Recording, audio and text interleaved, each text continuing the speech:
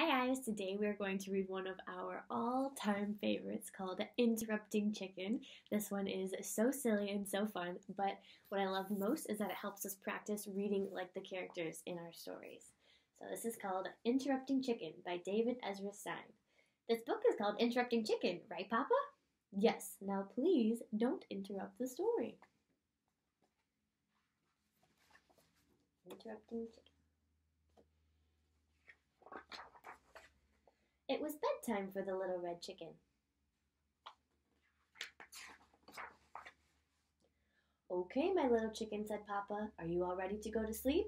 Yes, Papa, but you forgot something. What's that? Asked Papa. A bedtime story.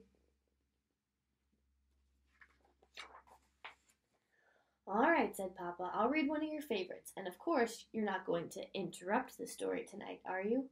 Oh no, Papa, I'll be good.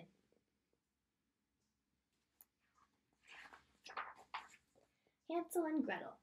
Hansel and Gretel were very hungry. Deep in the woods they found a house made of candy. Nibble, nibble, nibble, they began to eat the house until the old woman who lived there came out and said, "What lovely children! Why don't you come inside?" They were just about to follow her when out jumped a little red chicken and she said, "Don't go in, she's a witch!" So Hansel and Gretel didn't. The end. Chicken. Yes, Papa? You interrupted the story. Try not to get so involved.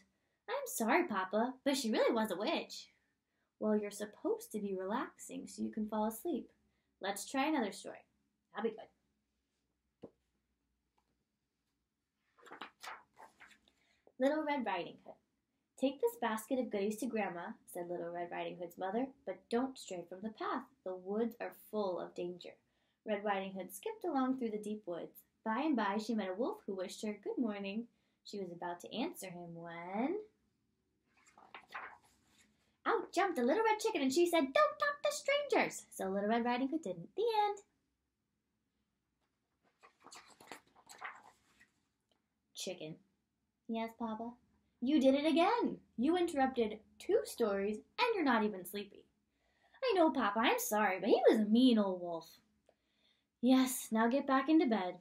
Okay, Papa, let's try one more little story and I'll be good. Chicken Little. Chicken Little was hit on the head by an acorn. The sky is falling, she thought. She was about to run off and warn Goosey Lucy, Ducky Lucky, Henny Penny, and everyone on the farm that the sky was falling when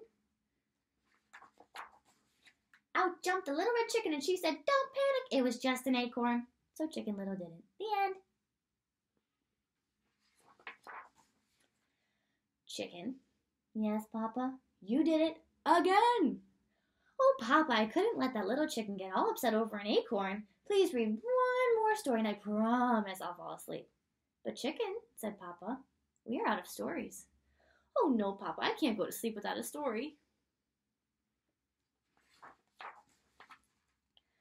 Then, said Papa yawning, why don't you tell me a story? Me? Tell a story? Said the little red chicken. Okay, Papa, here we go. Bedtime for Papa by Chicken. Once there was a little red chicken who put her Papa to bed. She read him 100 stories. She even gave him warm milk, but nothing worked. He stayed wide awake all...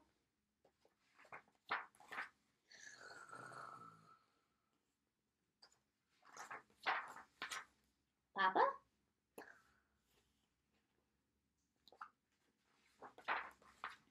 Good night, Papa. And that's the end. I hope you guys are enjoying this beautiful day. I miss you. See you soon.